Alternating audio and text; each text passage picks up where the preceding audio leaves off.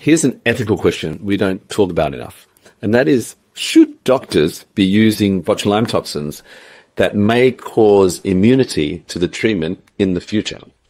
That is, would you use a drug where you need more of it and more of it to get the same effect, and in some cases it may eventually sort of not work at all? Well, most people don't realize that toxins aren't all the same. Some contain extra complexing proteins, others don't. And those complexing proteins may increase the chance of your immune system forming antibodies against the treatment. And why does that matter? Because antibodies can make your treatment stop working, partially or completely. And here's the dilemma for doctors.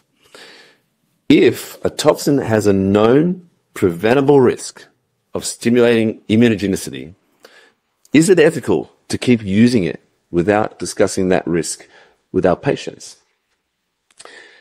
For me, transparency is important and matters. Patients deserve to know whether the toxin is just a purified molecule or whether it comes packaged with unnecessary proteins their immune system might react to.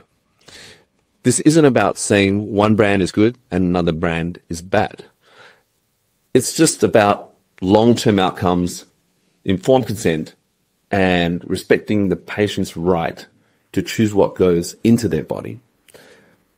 So here's a real ethical question. If immunogenicity is preventable, shouldn't we prevent it?